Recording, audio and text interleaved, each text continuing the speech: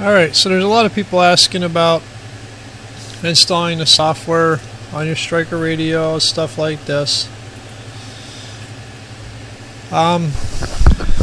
Basically go to Stryker's website, make sure you have the cable that came with your radio, download the software you need. Okay, it'll ask if you want to sign up for a Google account or something. You can just click, download. Okay. Once it's downloaded, install it, and always restart your machine. Every time I don't know, I just got in the habit of restarting my computer. Once computer's restarted, you have your shortcut on your desktop for your software. Connect the cable to the data part of the radio, turn the radio on.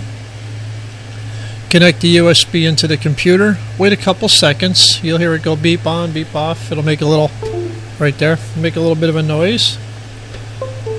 Okay, that's on Windows 10. I created a shortcut to the desktop for my Stryker software, so you go ahead and open that up.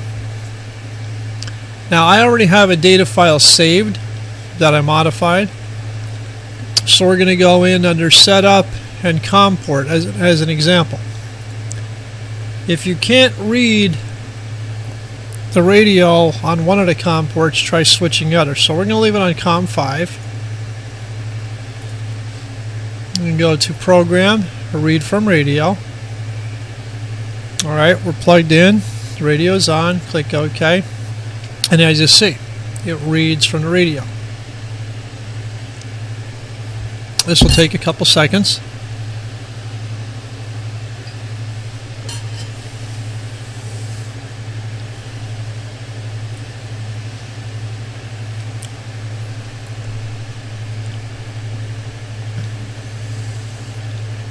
Once it has all the information in there, you're going to notice, I'm going to just show you one thing right off the bat.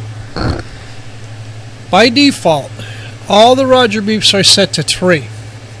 I'm going to just go down here, all of them, and then you go to 10 meter. Don't matter which band you pick. See, there's band 4 with the CB. All the Roger beeps normally are set to 3. This one is changed to 6.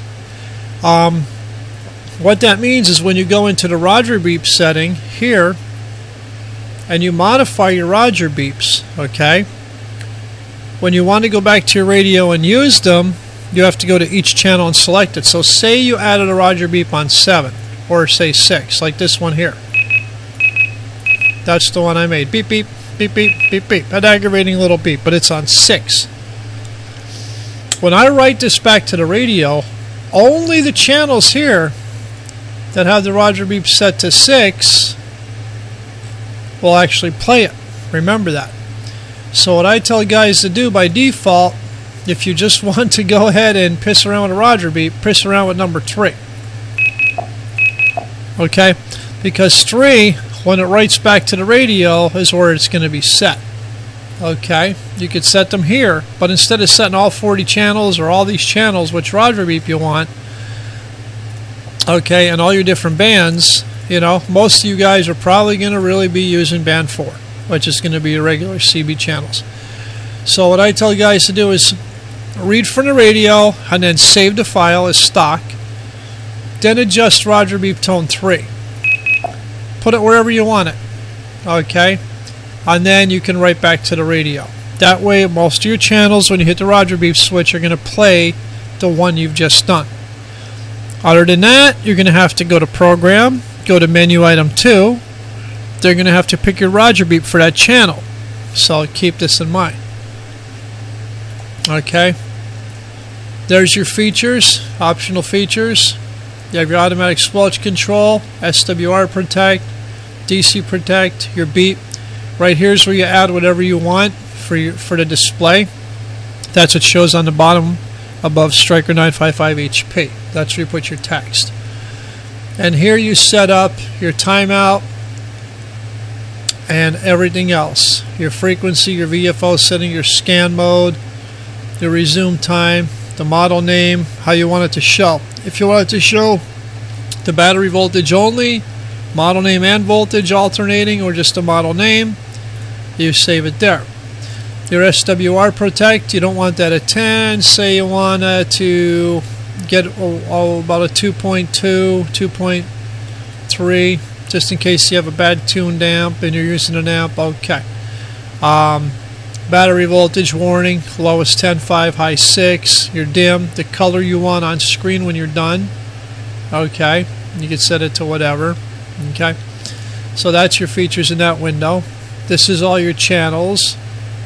You got your Roger beep here. You got to reset and then initialize if you wanted to. Okay. Got your local information. You can put whatever you want in here. Alright. Which we're not going to put anything in there. I'm just showing you. And then your area code, manufacturer code. These you can't access, but it will show you right here. You can see your model number, the purchase date, okay, the radio type, frequency range, and the product date that they went ahead and made it. You can do all that.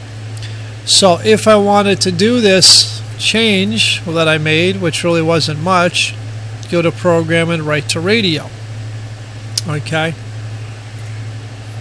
Also, if there's ever an issue with your radio where you write something and it screws it all up, sometimes these bands will get screwed up here where you go to band 4 and it's all 10 meters. Sometimes people get these all screwed up. Instead of holding down your 3 buttons on the left side of the radio and powering on and doing a reset there, you can bring it up in software, go to setup, initial setting, and that will bring your radio back to initial settings. So that's the basics of the software. Those are the tabs you're going to be working in right here. Your optional features, your Roger beep tones if you want to make a tone, and then make sure your band here, band 4, is all in order, proper frequencies, stuff like that. So I just wanted to alert you about this Roger beep deal here, and they don't sound exactly on the computer like they do on the radio, of course. Like 7 I didn't touch yet, 8 I didn't touch. I pissed around with the one on 6, but everything defaults when you write back to the radio to 3. So pretty much whatever's here on 3 with the Roger beep on, that's what it's going to play. So that's how you do your Roger beeps. In here you pick the as an example, your first tone, pick this here, how fast, how much time. Okay, it's real low. Okay, sometimes when you're working in the Roger beeps, it'll do this. You won't be able to hear playback. You got to restart the software. That's a bug I did find.